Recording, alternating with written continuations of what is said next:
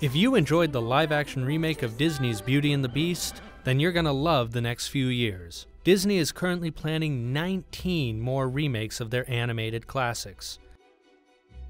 The remake of Mulan will be released in November of 2018. The film is being helmed by Nikki Caro, who will be only the second woman in Disney history to direct a film with a budget over $100 million.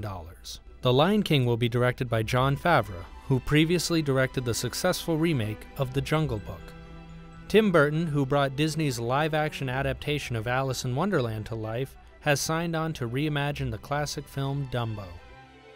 The Sword in the Stone is being written by Brian Cogman, who has written multiple episodes of Game of Thrones.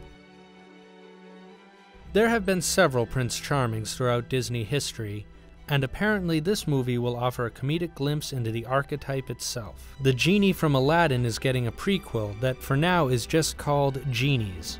Meanwhile, Aladdin is getting remade by director Guy Ritchie, who has previously made very un-Disney movies like Snatch and Lock, Stock and Two Smoking Barrels. Emma Stone, coming hot off her Oscar win for La La Land, will play the infamous Cruella de Vil in an origin story about the villain. Congratulations, that's really incredible. Exciting. I feel like I said negative stuff about it before. The live-action adaptation of Winnie the Pooh will apparently focus on an adult Christopher Robin returning to the 100-acre wood to meet up with his childhood companions. While Disney is planning a remake of The Little Mermaid, the studio will have to compete with Universal Pictures, who are also planning their own live-action version. There has been a glut of Peter Pan remakes in recent years, but that's not slowing down Disney from adapting a live-action version of their animated classic. The studio is also reportedly creating a spin-off about Tinker Bell, starring Reese Witherspoon. The 1996 claymation version of James and the Giant Peach, based on the Roald Dahl book, is rumored to be getting a new adaptation as well. Pinocchio is reportedly getting a live-action version that will be very loosely based on the original animated film. After the box office success of The Jungle Book and Maleficent, both films currently have sequels in the works.